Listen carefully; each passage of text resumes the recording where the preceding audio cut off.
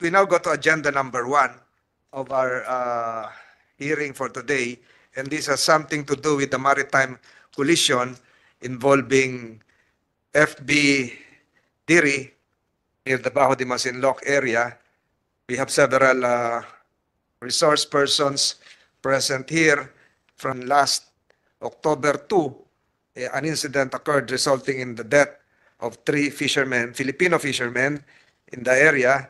So nandito po lahat yung mga pwedeng magsalita ukol dito. The purpose of this hearing is to craft appropriate remedial legislation as well as to establish the criminal jurisdiction of, if any, the nationality of the ships involved, the penal jurisdictions, administrative jurisdictions, and to give justice to the 3 victims as well as the 11 surviving crew members present here in this hearing today. The victims, yung mga biktima naman po, yung nandito po yung mga byuda, nandito po yung mga survivor, kung ano po yung nangyari sa incident, and then we ask Marina, then our resource persons present here from Marshall Islands, patungkol po dito sa insidente nangyari na nagresulta ng pagkamatay ng 3 nating kababayan noong October 2, 2012. Tapos na po ba yung, who will speak in behalf of the Philippine Coast Guard? Kayo pong isa-isa o kayong 3? Thank you very much, Mr. Chair. Bale, ano, sir, I intend to, I am heading this team, yes. But the report will be articulated by the commander of the Maritime Safety Services Command. So, 2 speakers on the part of the Coast Guard are as appropriate. Okay. Thank you, Mr. Chair. So can you hindi ko mabasa yung mga pangalan, nagtakloban na kayo ng mga pangalan, ayan. Lahat naman kayo magiging commandant next week. So can we ask who will speak? Vice Admiral Ponsalan, on behalf of the Coast Guard. A very quick go ahead. Is this statement. going to be a presentation, a visual presentation? Or? It will lead to that, Mr. Okay. Chair. Thank you. You have the floor. Yes, sir. Admiral. Thank you very much, sir. Magandang umaga. Una po muna, sir, paabot lang namin on behalf of our commandant and the organization Philippine Coast Guard, yung aming simpatiya sa condolences po sa inyo.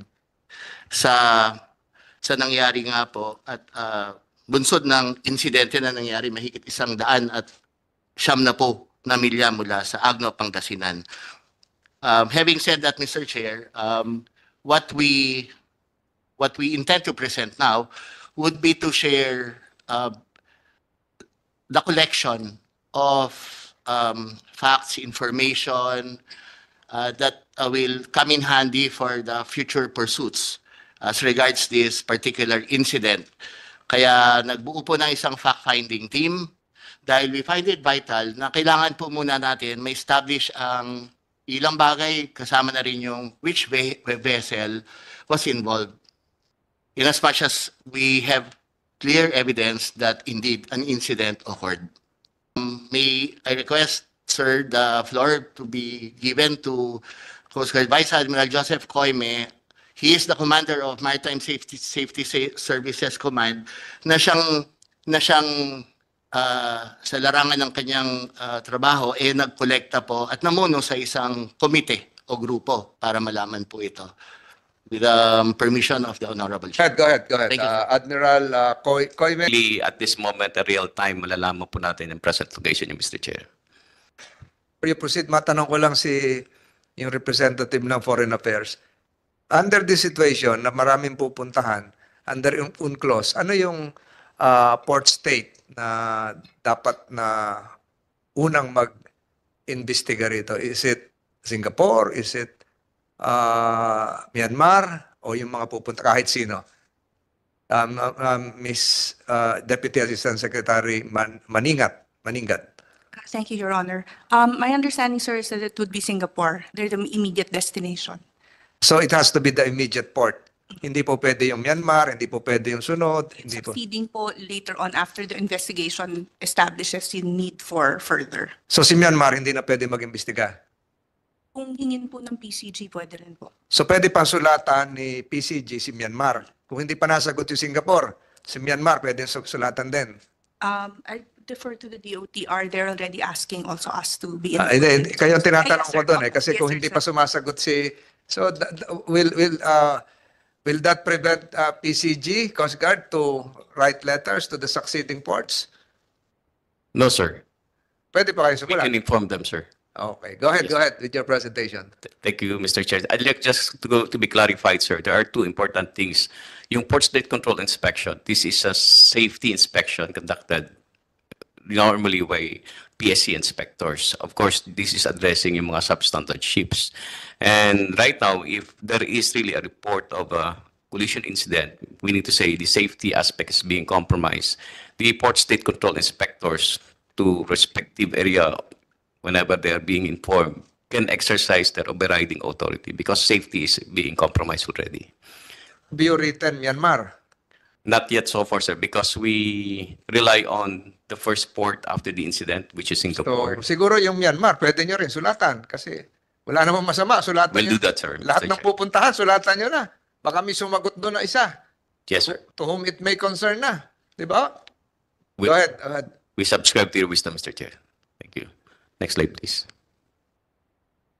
So as a way forward, sir, completion of the fact-finding investigation report, we may complete this investigation report 1 week after the arrival of the ill-fated FB Dirin in Subic, because this is piece of evidence very important for us, sir, because we will conduct inspection and at the same time examine those scuff marks found on the hull of FB Dirin and be subjected to forensic examination.